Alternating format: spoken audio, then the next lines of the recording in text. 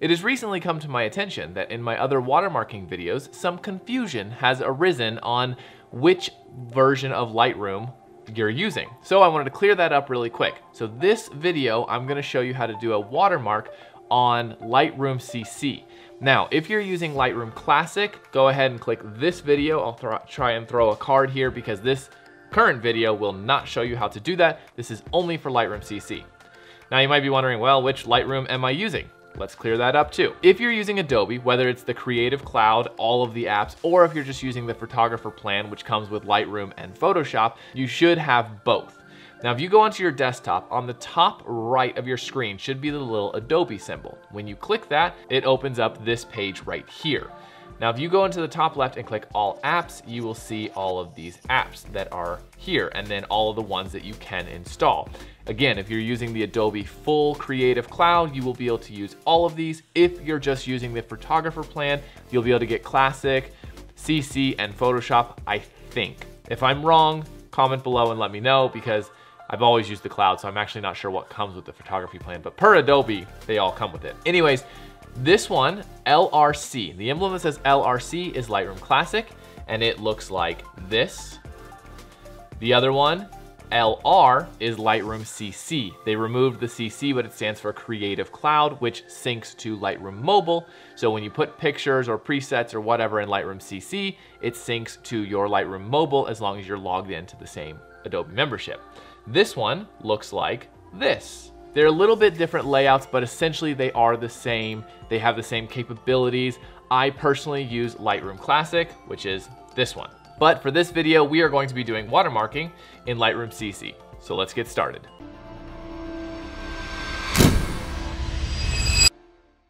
Will Simpson here, and welcome to Exploring Photography. I greatly apologize for that extremely long intro. I just wanted to make sure that this is the right video for you because there are two separate entities of Lightroom, Classic and CC. Now, this video, we're gonna show you how to watermark in CC, but not how to create a watermark. If you wanna create a watermark, go hire someone on Fiverr or Upwork or find a graphic designer, and then you can use that to then watermark your photos. Since we're in Lightroom CC, we're gonna right click on the image. We're going to go to export and export the image. This is where you do your watermarking. If you look on the right-hand side here, it says include watermark. Select that. You'll notice here is the little symbol, the graphic that I have put in there already. In order to change that, go over here to the little cog wheel, the settings, click that.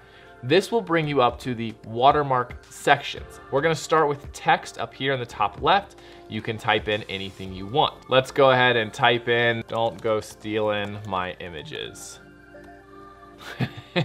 Okay, good. And then you can change the font here to whatever you want. You can change the style. Let's just make it bold. Then you can change the color. Now you only have the options of black and white. They're very basic. You can rotate it, so you can move it wherever you want. You can use a drop shadow, so you can add a shadow to the back of it. It just adds a default one. You don't have control over how the drop shadow looks, so you can choose or not. And speaking of Lightroom, if you would like to get some awesome free presets and a Lightroom hotkey cheat sheet, I want to send them to you for free. I made 3 presets that are absolutely amazing and a Lightroom hotkey cheat sheet to help you speed up your edits. All you have to do is click the link in the description, fill out the form, and they'll be emailed directly to you. The anchor is where it's positioned, where it's locked, and then you can kind of pull it and adjust it from there. So let's say we want to do it in the top middle. We click top middle, and then we can adjust the size. So I can make the size bigger. I can make it more or less visible with the opacity. Then we can adjust the vertical offset, so I can move it up and down. But because it's anchored in the middle, I can't go left and right. Now let's say I do the middle. This one is middle. So you can't adjust it anywhere from there. If I do the right side, notice I can now adjust the horizontal offset, so I can move it. So each anchor can be customized just slightly. You just kind of have to play around and figure out which one works best for you. So let's go on to graphic. But first, if you could go ahead and hit that like button really quick, makes a big difference and I greatly appreciate it. Next is graphic. Now this is kind of a cool feature because it allows you to take a graphic, upload it, and use it as your watermark. So let's say you want to upload a graphic. So you click this little box and then find the one you want to use. So let's use this one, press choose.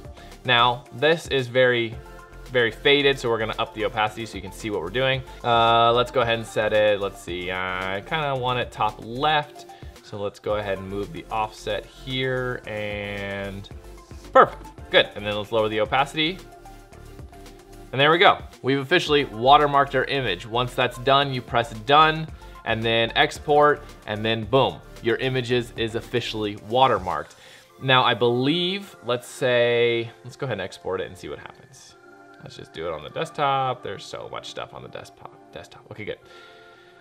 Then if I export, let's go to another photo here. If I export this one, it has already the watermark option checked, so make sure if you want to export the image without the watermark to uncheck that, because whatever you did on the last export, it will generally save those settings, so you just have to make sure you make those proper changes depending on what you want when you're exporting. And that's it. That is the easiest way to watermark your photo in Lightroom CC, not Classic. Again, if you want to see how to do it in Classic, I'll link the video in the description. Otherwise, that is it. Like the video if it was helpful. I hope this clears up the difference between Lightroom CC and Classic. And if you have any questions, comment below. Again, I do the videos like this every Monday at 7 p.m. At this point, I'm sure you guys know this. I think I might stop saying that because I feel like it gets repetitive. Either way, subscribe if you haven't already, and I'll see you guys next time. Some of my other watermark, a little bit ability, and then you find your logo in the folders.